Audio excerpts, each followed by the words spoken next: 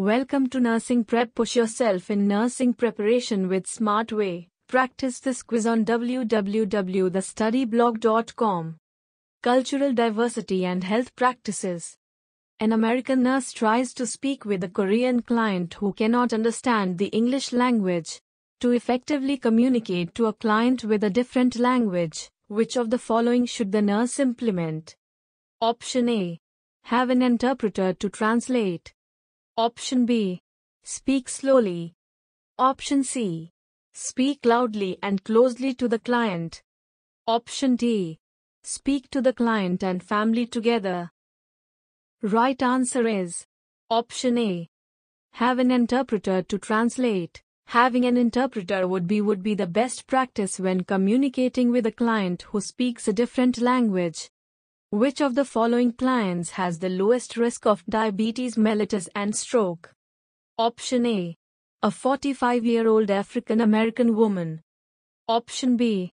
A 35-year-old Native American man. Option C. A 30-year-old Hispanic American man. Option D. A 25-year-old Asian American woman. Right answer is Option D. A 25-year-old Asian American woman.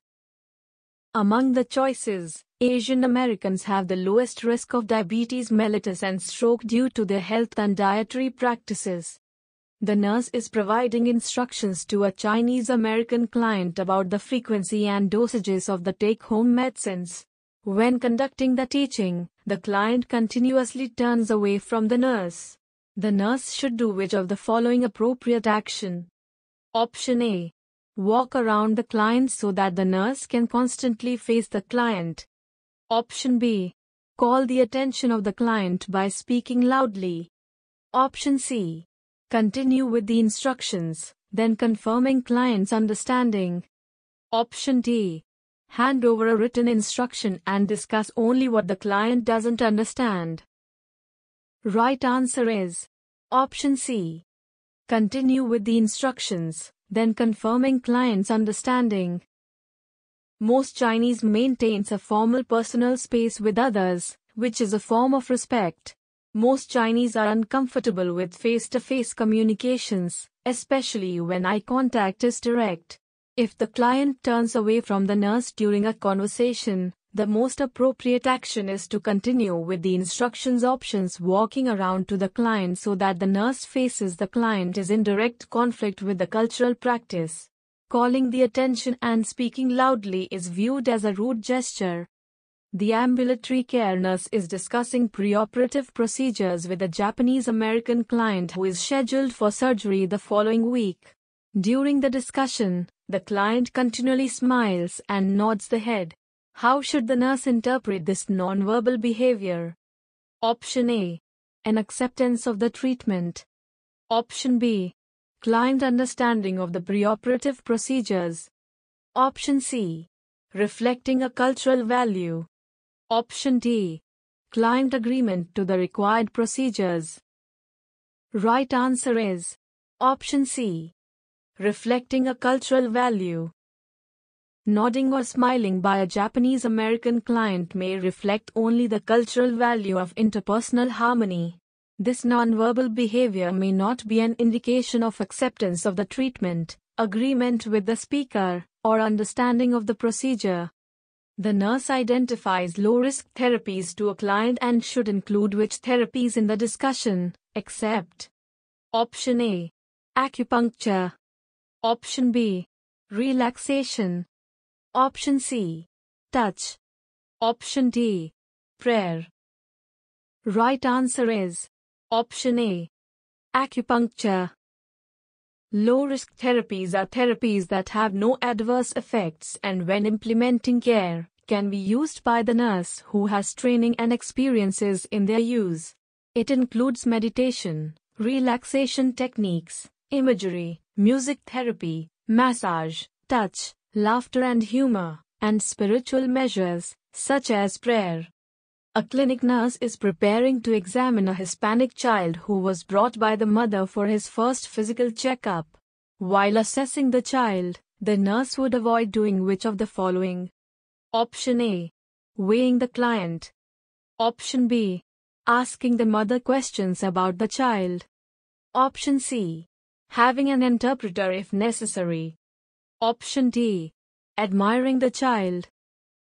Right answer is Option D. Admiring the child.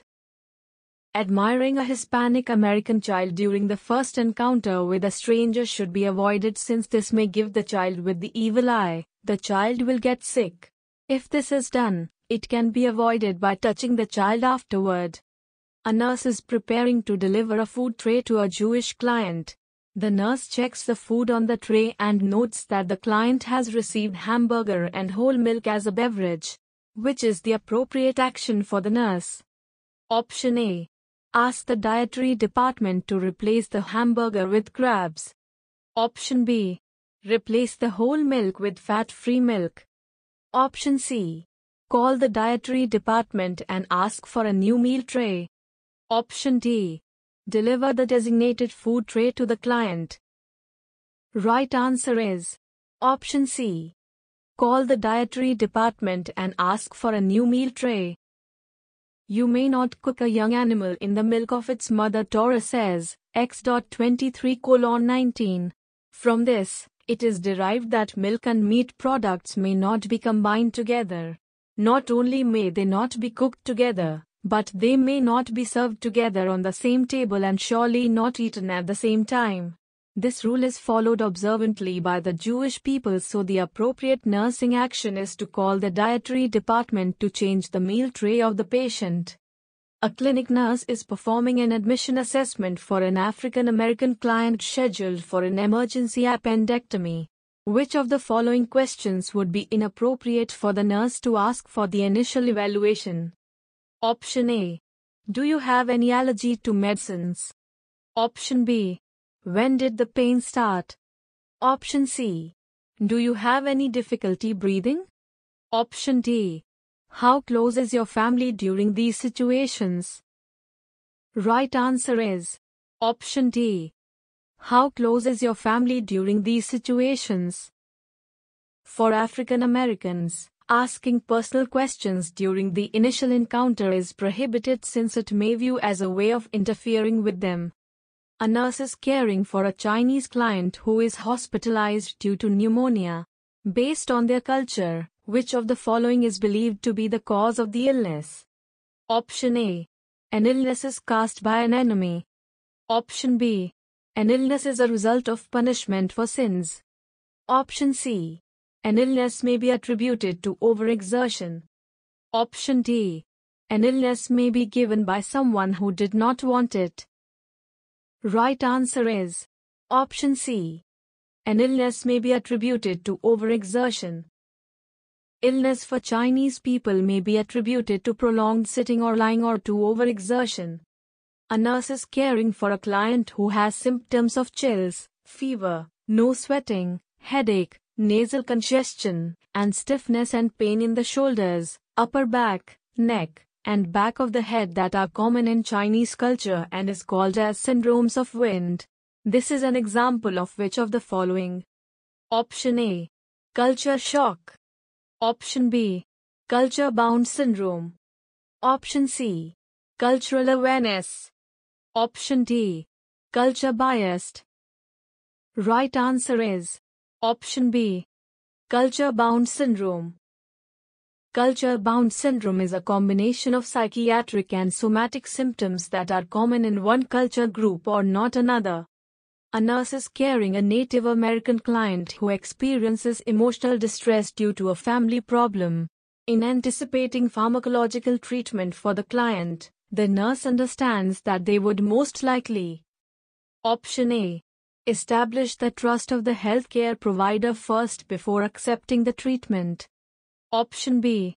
Call a clergy to ask for the religious preference of the treatment. Option C. Manage the emotional distress on their own to avoid disgrace. Option D. Resort with the use of herbal medicines with healing properties. Right answer is Option D. Resort with the use of herbal medicines with healing properties. Native American cultures often use a variety of herbs or other plant and root remedies. Options: usually Northern European American people value medicine and primary health care, hence already having an established healthcare provider. Latin Americans offer to call clergy because of the significance of religious preference related to any illness. Asian American culture views mental illness as shameful and will keep the stress on their own to manage it. A nurse is conducting an assessment of an American Indian woman who has come to the clinic complaining of a headache. The patient tells the nurse that the medicines prescribed by the tribal healer have done some good. What is the appropriate response of the nurse at this time? Option A. Tell me about these medicines and how often you are using them. Option B. I advise you to refrain taking those medicines from the tribal healer.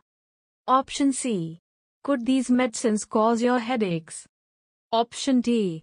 Maybe you should increase the frequency of the healer's medicines. Right answer is Option A. Tell me about these medicines and how often you are using them.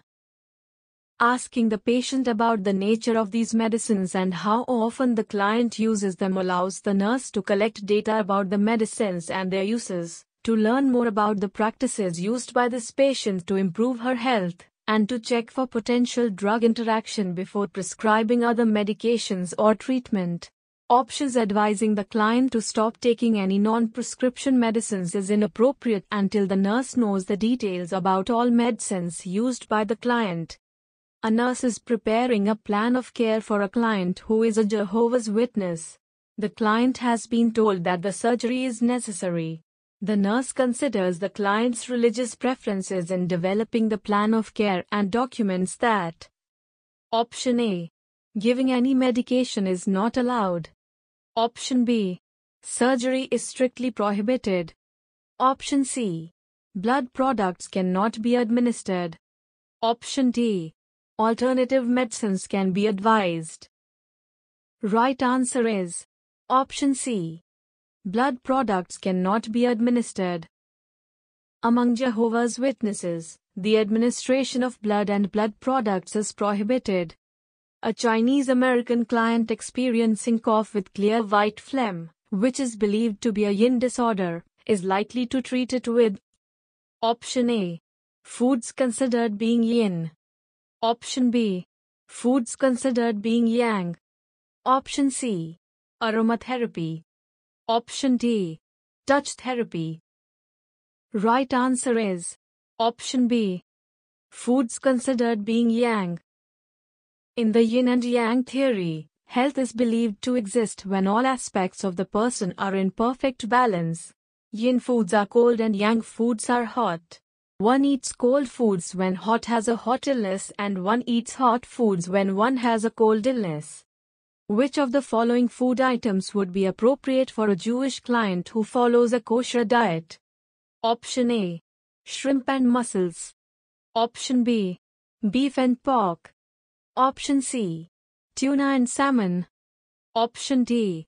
Cheese and milk. Right answer is Option C. Tuna and salmon. In the Jewish religion, only fish that have scales and fins are allowed, such as tuna and salmon. Options: shellfish such as shrimps, crabs, mussels, and lobsters are forbidden. Meats that are allowed include animals that are vegetable eaters, cloven-hoofed, and ritually slaughtered. Cheese and milk coming from animal fat are prohibited. Thanks for watching. You can also practice this quiz on www.thestudyblog.com, link in description box. If you have any doubt, ask in comment section, and you like our video, then do like, comment, share. Subscribe our channel for regular updates.